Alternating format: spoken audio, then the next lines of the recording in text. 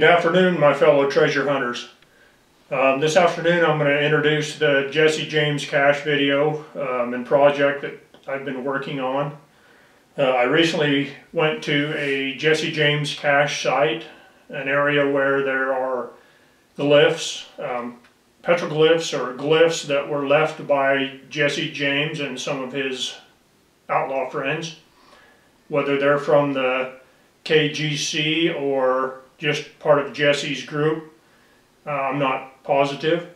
If you have any comments, ideas, or information about some of the signatures that are on this site, please put in the comments down below, and to help with our research if you have any information.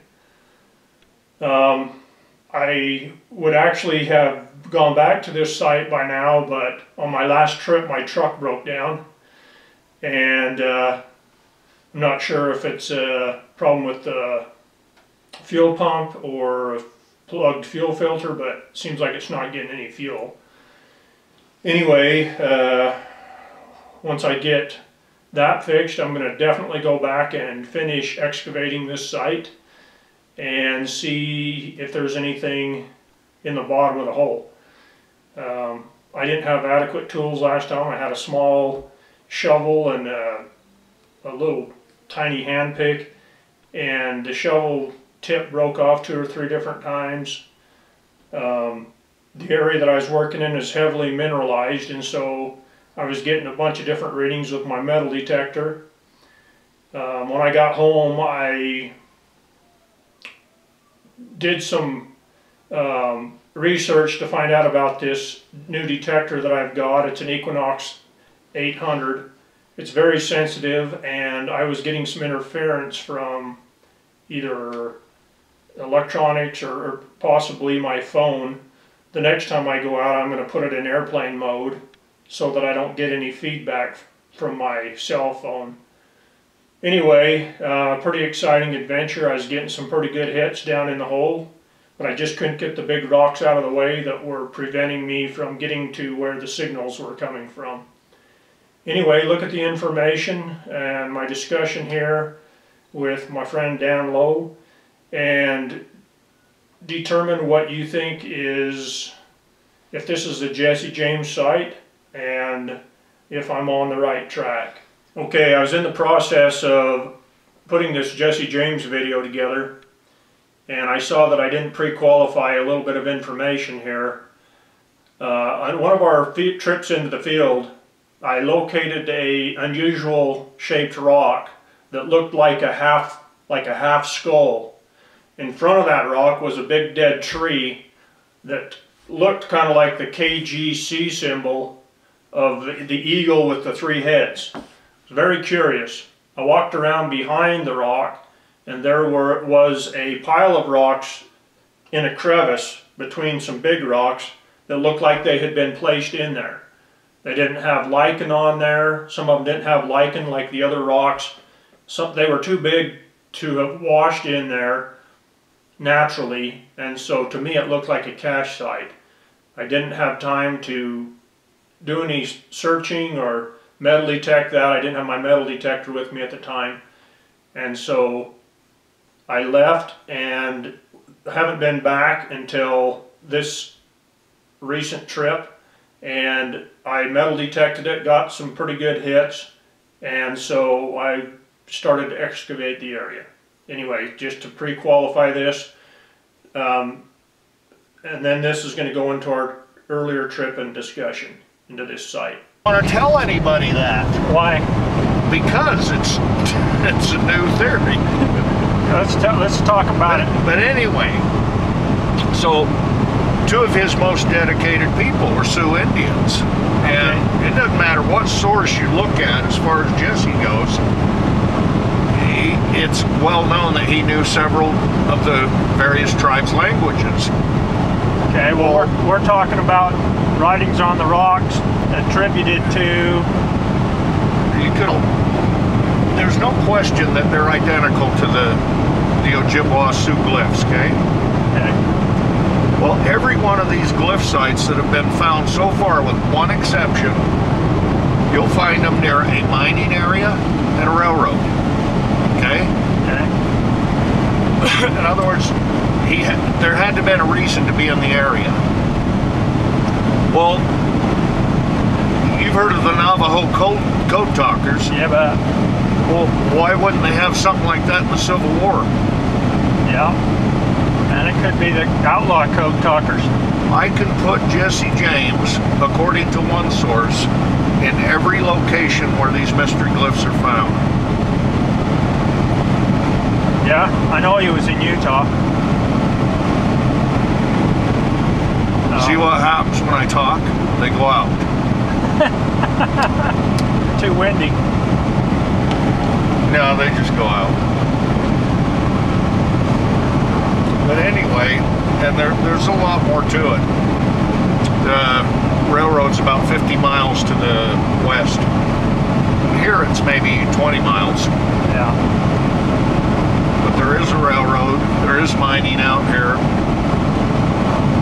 It just seems a little strange to find Jesse James and Frank James' signature on rocks here. Now, the guys that found them, did they recognize them for what they were? No, they don't know what it is. Okay, so the guy that told them about it, they still don't know what it is? Nope. No, I told him that if you want to, you can tell him that it's probably KGC related, and he probably won't know what that is, so just tell him it's possible Confederate underground. Yeah. Well, it's a pretty good theory. It's as good as any I've ever heard. Yeah. Now what, according to legend, or what happened, how was he killed? Hell if I know. I never pay much attention. Oh, how was he killed? Yeah. Supposedly, he was shot in the back by one of his friends. Garrett, or whatever? Bob Ford. Or Bob Ford. And yet we've got pretty clear evidence that Jesse James funded Bob Ford in a saloon in Las Vegas and possibly one in Colorado.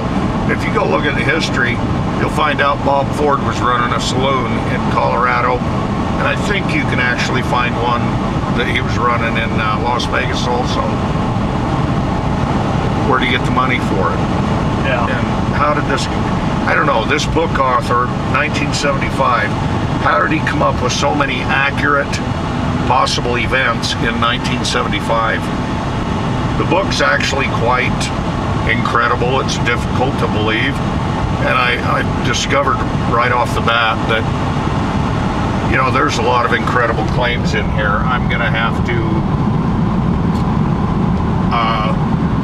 dig into each one as we go, and with few exceptions, I find that almost every claim in there is plausible. Now, my question is, if he was killed, okay, the legend is he was killed, is there any record of where he was buried? Any kind of burial records of yeah, and there was, gravesite or something? I think there was a time where they actually went and dug up the grave, and it's not him. That's the kind of stuff that I'm curious about, is because usually those outlaws, if they were killed in an old western town, there's a historical record of where they're buried. It wasn't so much all the stories in the book that I dove into and tried to find some kind of evidence to show that it might be true. Yeah. It was all the affidavits that you never heard about. When it hit the news, they didn't talk about all the affidavits of people that knew him. Well, it could just be lighting. A lot of times the lighting is different.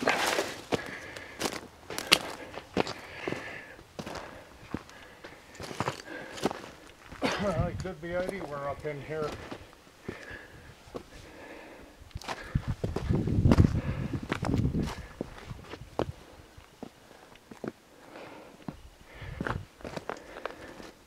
I hate to say it, but we might be waiting for him to find them.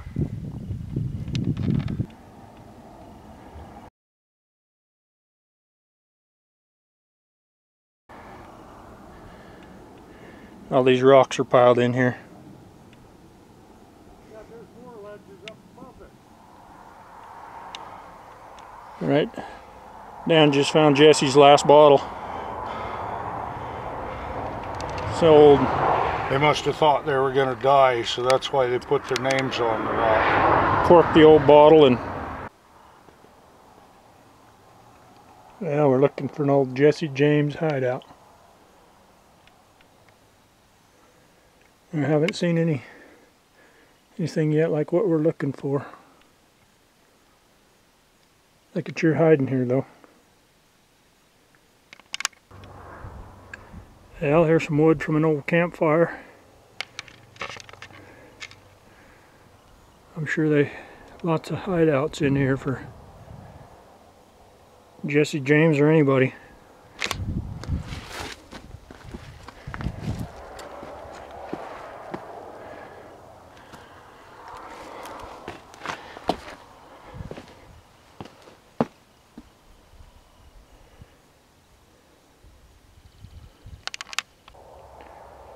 Alright, I got a rock piles I've been following here. There's another one. I'm going to follow them out here for a minute and see where they go.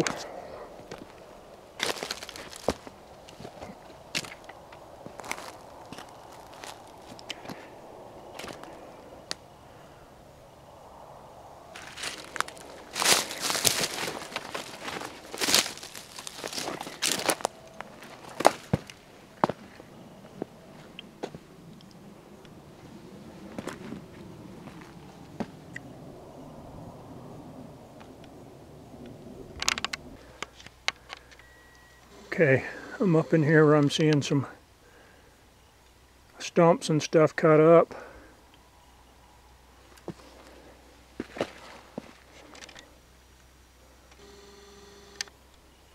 These are old cuttings, some outlaws or something back up in here.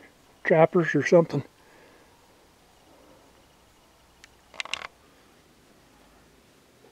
Once Dan got me back up to speed on Jesse James, I kept trying to switch to Butch Cassidy, the old Utah outlaw, the Utah outlaw that was born in Circleville, Utah. We drive past his family home all the time when we're going down Highway 89. And so Dan got me back up to speed on the Jesse James story, and after being at the site and did a little bit of research and figured out how everything fitted together here. Anyway, it was a real interesting trip. We found some really neat things. I found a good spot that I felt like could have been an outlaw hideout, a good campsite. I got thinking about that cache site, and of course I went back and checked it out. Anyway, here's some pictures of the glyphs which were found in a second trip to the area once we had better information on their location.